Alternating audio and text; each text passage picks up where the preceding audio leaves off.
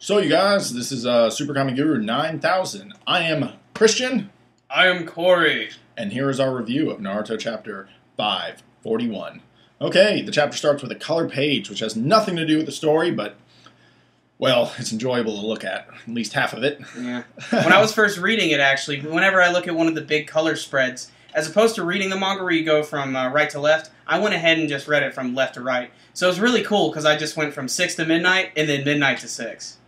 Ha Dangly parts. Alright, we continue on from the last chapter. We get to see the epic confrontation between Raikage, Tsunade, Killer Bee, and Naruto. And we see here, basically, Killer Bee is trying to stick up for Naruto. He's basically trying to beg his brother, don't mess with us, please, don't stop us. This is what we have to do.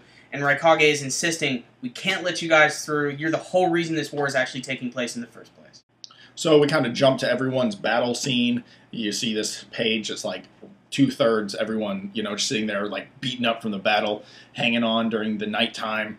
And Naruto's like, I will not stand for me not being out there fighting this war, because even if we win, all my friends will be dead. And that is pointless, and I will not stand for it. So Naruto in his Nine-Tails QB mode jumps up, and the Raikage meets him, and he knocks Naruto to the ground. I took it and threw it on the ground.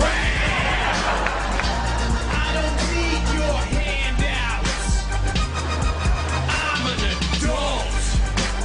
Please, you can't buy me hot dog, man. I love hot dogs. So Naruto, he gets hit with this massive punch from the Raikage, and if you've seen him fight before, we know this guy's hardcore. He'll punch right through an Amaterasu and it won't even faze him. And Naruto almost takes the full blunt, and he realizes, if I were to get hit by that without blocking, I'd pretty much be screwed. And this goes to show just how powerful the Raikage is, and how far Naruto has come in his training with the Kyuubi. He's really powerful right now, but even someone like the Raikage could take him out. So Naruto's trying to get help, and of course he goes to Tsunade, who's the Hokage, of course. But unfortunately, Tsunade has pretty much no authority here and lets Naruto know, there's nothing I can do right now. I'm with the Shinobi Alliance. This isn't about Konoha anymore. This is about basically the greater good of the Shinobi world. So Naruto can't get away from the Raikage, and the Raikage is pretty much in his face, and he's like, I'm the fastest Shinobi alive. Insert bitch. Okay, so, and then Naruto and him are kind of just like facing off, and then he starts talking crap about Naruto's dad. Just like, he was faster than me, but now he's dead, and he failed at changing the world like he said he was. And, well... Naruto's like, no! No! Hell no! Hell no, Raikage! You got your face on a mountain? You on Mount Ninja more? I don't think so! B! Spin that shit! So after hearing that Naruto's still going to run away, and he's like, whatever, I have absolute faith in my dad, and don't you talk crap about him, Raikage responds by saying, fine, I'll just kill you then, because that'll mess up the enemy's plans, and pretty much proceeds to attack Naruto, and B is there with his, quarter-transformed hand, like the Eight Tails, and grabs Raikage's fist, and onto a flashback we go. Before the flashback actually begins, there's actually a pretty cool segue into it. Like Christian was saying, B was basically blocking the punch with his octopus hand, and he slowly starts transforming it back into his real hand, and him and the Raikage bump fists, and he's basically letting him know, he's like, don't you understand? Can't you read me? Aren't we able to understand each other when we bump fists? And that's when it goes into this really cool flashback. Real quick, though, this is kind of like the Sasuke-Naruto thing, like that they can read each other's minds like true warriors when they attack each other head-on. So it may not be a super parallel, but it's definitely something that's repeating in this series.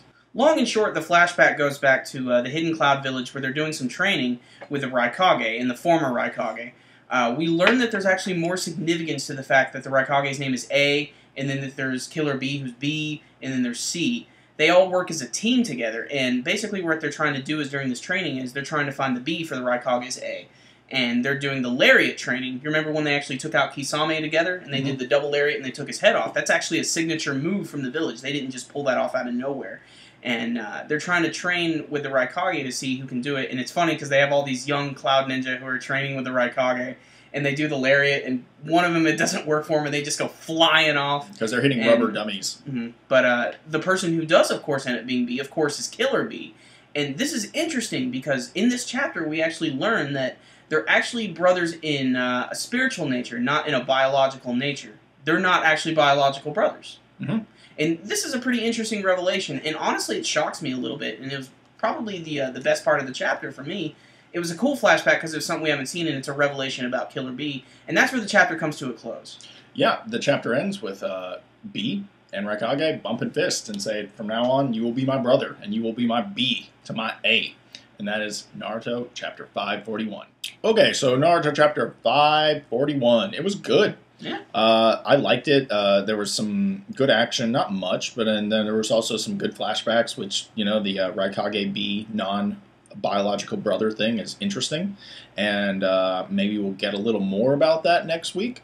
Who knows? I mean, it's still, with this war, it's hard to tell where they're going to go with next week.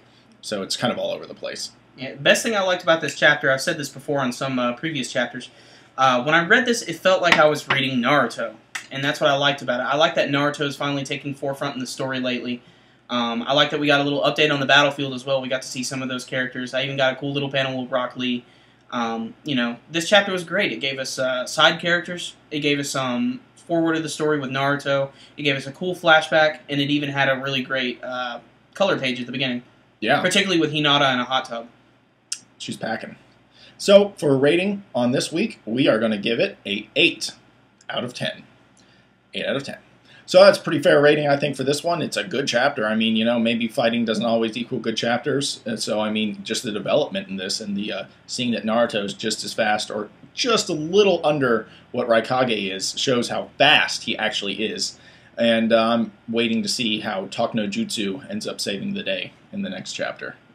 All right, question for this week is kind of interesting, and that's just because we honestly have no idea where this manga is going to go right now. And that's why I love reading Naruto, and I want to hear what you guys think. I want to know what you think is going to happen next in the story. Are they going to continue with the flashbacks? Are they going to go back to the battlefield? Are they going to let us know what the villains are up to? Just let us know with a comment below. So until next time, you guys, SuperKamiGuru9000 out.